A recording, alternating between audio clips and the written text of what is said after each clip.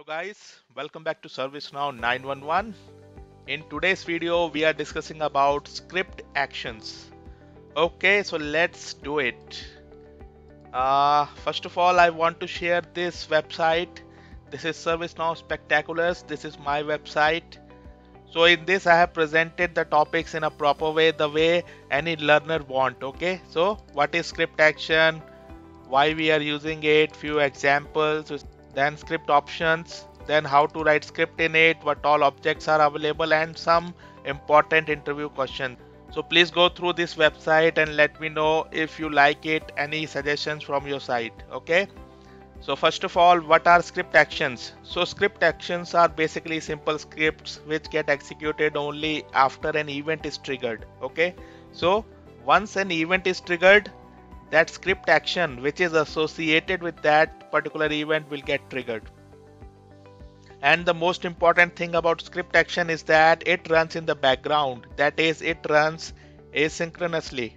So the process is like this: you have registered an event, then you have triggered the event by any mean, let's say by business rule, and once the event is triggered, script action will get executed. So let me quickly give you one demo which I have created. This is my demo instance. Under system policy registry, you see my event here. Let me show you. This is my event P1 incident. Okay, so let me open it.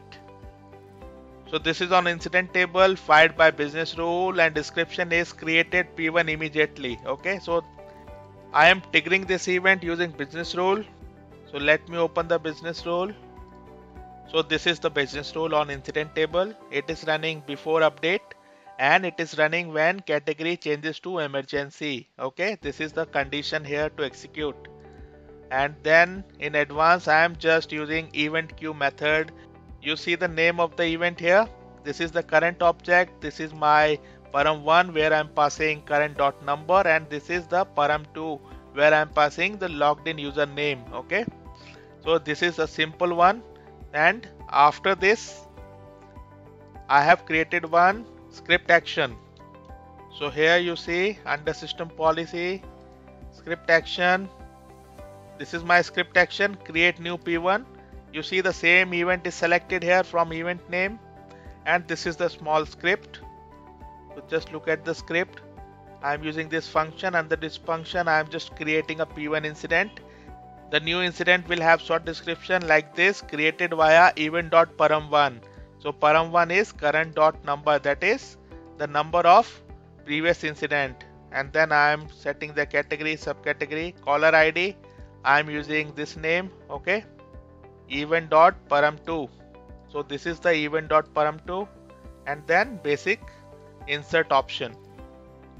So just remember, the script action runs at server side, and this event object is available in the script action along with the other server side objects like current, etc, etc. So whatever you want to use from the event, you have to use event dot then the parameter.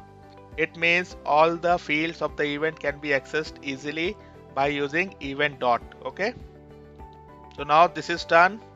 Now let me show you the demonstration. Let's go to the incident.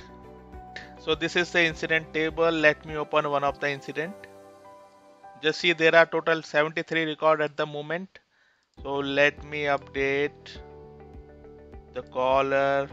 Let me change the category to emergency. That's what the condition is, right? Here write down test. Okay, simple as that. So now if we update this, the event should trigger. So let me go to the logs. You see here, this is p1.incident, it is created. Okay, this is my event. So now event is generated. Okay, so now let's go to the incident records. This is 73, just reload. Now you see 74, bingo. And open this. This is created via INC50, this is INC50, and you see the priority is 1. So this is how this script action should work. Whatever you want to write, you can write here, and it will execute synchronously in the background whenever the event is executed. Let us know what you feel about it. Thank you so much. Have a nice day. Bye bye.